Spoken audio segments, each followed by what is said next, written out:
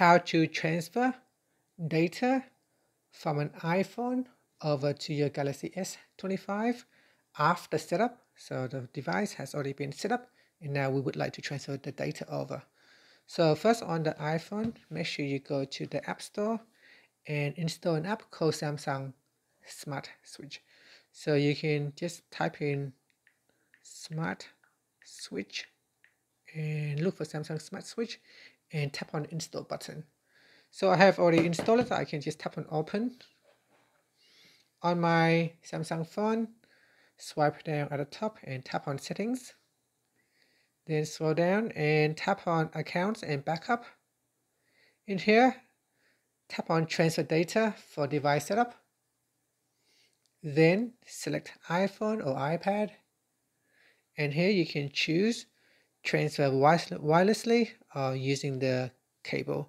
So if we choose using the cable method, here plug in the USB cable to the S25 and the other end to the iPhone, like so. Okay, so tap on the Let's Go button and then tap on Next.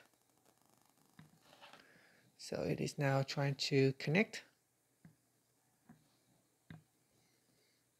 Okay, so after that, choose what we want to transfer over. So you can choose all of them or just some of the items. So let's just say we want to choose images, then tap on transfer. And on the iPhone, put in your passcode. And now it will calculate the time it will take to transfer the data over to the Galaxy S25. Okay, after that, tap on the next button, then tap on next, then tap on next, then tap on done. Now here, so you can also get images from iCloud as well. So if you want, you can choose the import button.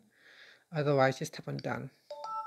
And that's it. So we have now successfully transferred the images over. You may want to go into your gallery and review if the data has been successfully transferred over. So if I go to photos here, so you can see some of the images has been, or most of the image or all of the images has been transferred over to your Galaxy device. And that's it. Thank you for watching this video.